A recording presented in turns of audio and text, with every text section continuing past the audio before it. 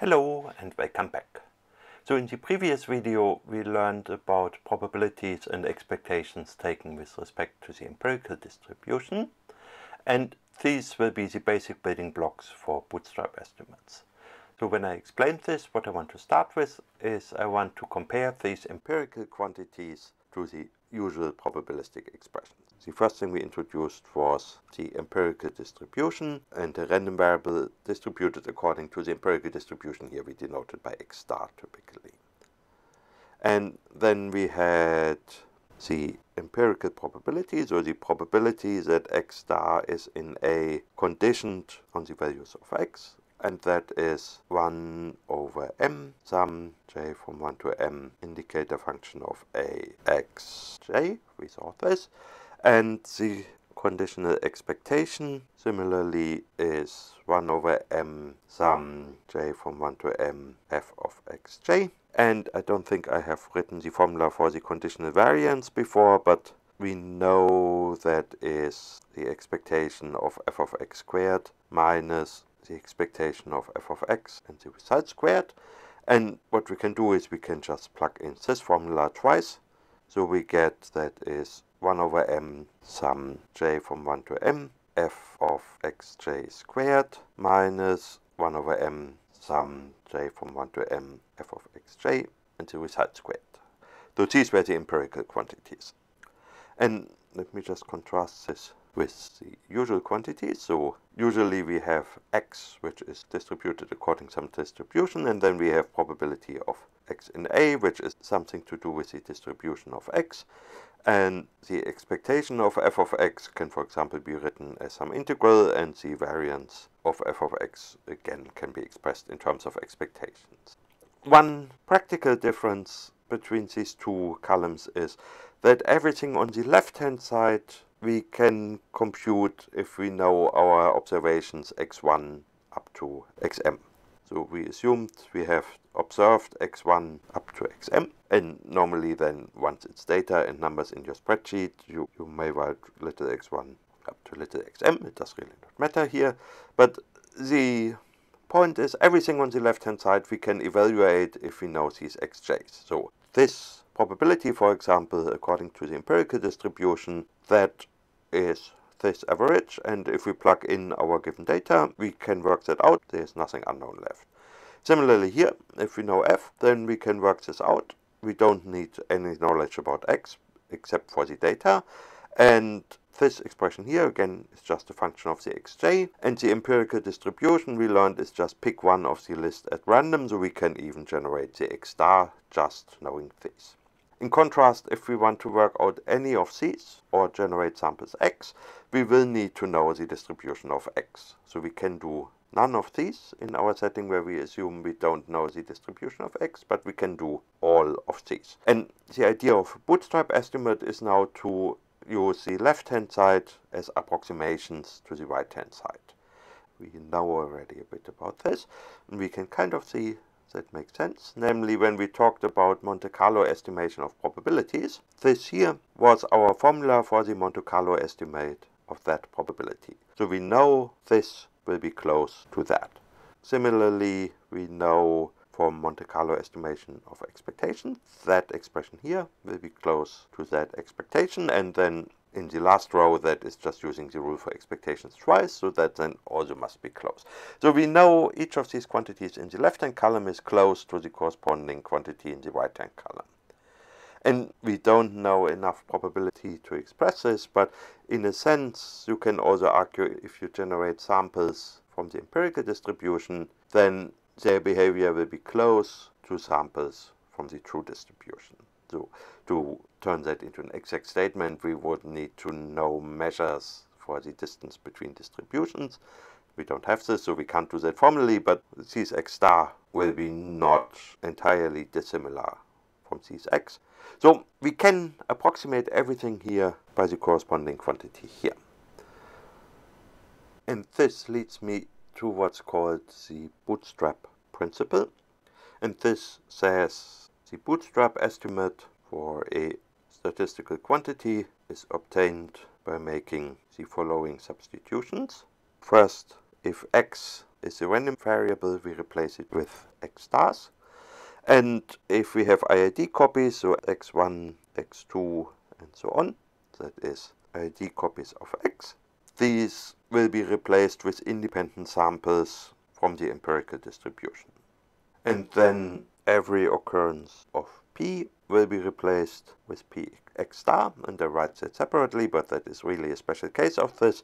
If we have an expectation, then that expectation is really with respect to some probability measure, normally that would be p. So if we follow the p is replaced with px star rule, then we would need to write the expectation with respect to the empirical distribution, and that turns out to just be the thing we called ex star. So these are the substitutions which give you a bootstrap estimate. And I will show you a very simple example to show you the basics of this. So we assume we have x1 up to xn IID, and they can take only two values. So xi is 1 with probability p, and xi is 0 with probability 1 minus p, and we want to estimate p. So let's write p is unknown. And now in the situation where we can apply bootstrap estimation, we need to have data. So assume we have observed values, say for x1 we observed little x1, and so on up to xn we observed little xn. So that is just n numbers which are either 0 or 1. And since I said we don't know p, we do not know the distribution of the xi, because that's specified using p. So we could, for example, not generate samples from the xi to estimate p, because, well, we don't know p. And let's just pretend we don't know how to estimate p from these values. So let's follow the recipe instead from the previous page. So how would we get p? So the bootstrap estimate would be little p is the probability of the xi, let's just write x for one of them, equals 1. And now if we want our bootstrap estimate for that, we know what to do. We need to replace x with x star. So that is probability that x star equals 1. And this p, certain here we need to replace with the empirical distribution. So here I write px star. So that's the probability that under the empirical distribution x star equals 1. And that we know, it's written here. M is little n, so we just use this formula with little n instead of m, and the set which contains only 1 here. So that is 1 over n sum I from 1 to n, indicator function of the set which only contains 1 of the xi. And that is the bootstrap estimate of p. So we could call that p hat star, where hat indicates it's an estimate and star indicates it is obtained using the bootstrap method. So does this estimate make sense?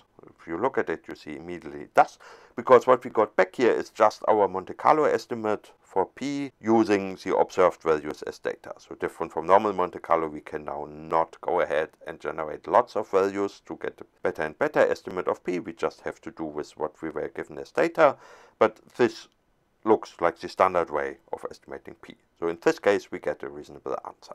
To conclude this video, I want to show you another example which allows us to understand one final complication with this method. Let's first do the example. So we want to estimate the expectation of a function of several random variables, say x1 up to xn. Let's assume here x1 to xn are IID. And, well, we know what to do. So bootstrap estimate is the expectation with respect to the empirical distribution. And then x1 up to xn are replaced with x1 star up to xn star. And since the original x were independent, we have to choose the x star also independently. So we do x1 star up to xn star are from the empirical distribution of x. And I haven't written this. That only works if we have some data. So assume x is x1. I can write m here. Is a sample of independent observations of x.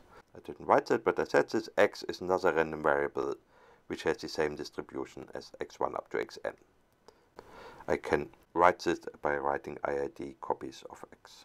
Okay, so that would be the setting. And so if we want to work out that expectation, and x1 to xn are IID copies of x, then we need data, but the amount of data we have, I wrote m here, is not necessarily the same as the number of arguments of f. It often is, but it's not required. We just assume we have observed m independent observations from x. And then if we follow the rule, we learn this expectation we are interested in can be approximated by using that expectation which only depends on data. And it only depends on data because the x1 star up to xn star, they are taken from the empirical distribution of our data. So we know the distribution here and we can work this out in principle. So the complication I want to tell you about is that even when we can work out the expectation here in principle, often that's difficult and sometimes there's just no closed form expression. So often the expectation on the right hand side of this equation, which I just called star, is difficult to evaluate. And even while we could do so in theory, because again we know the distribution of x1 star to xn star, so there is no lack of knowledge, it is still the matter of solving the required integrals or so.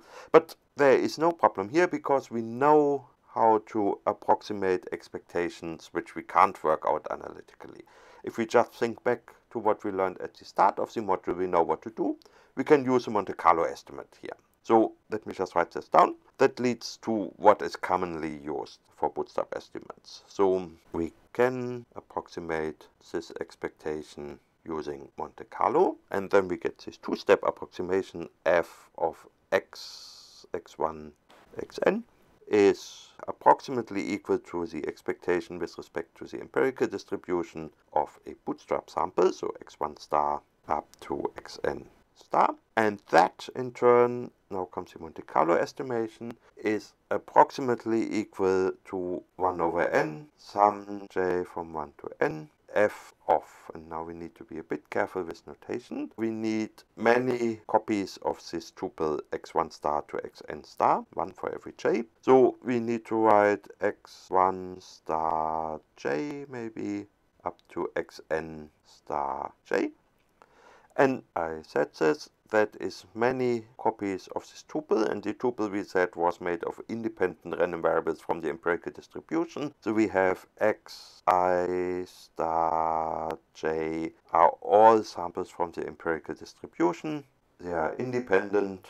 I ranges from 1 to n. That is for to enumerate the arguments here.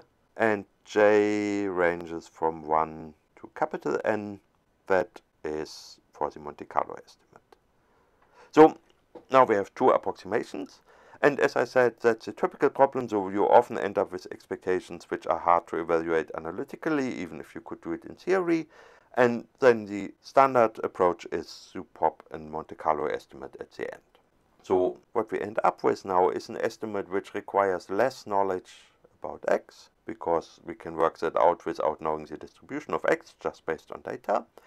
But the price is we have larger error than for Monte Carlo estimation, because here we have the Monte Carlo error we know, but there is another lot of error here, which is on top of that. So we need less knowledge, we have larger error. So let me discuss the error a bit.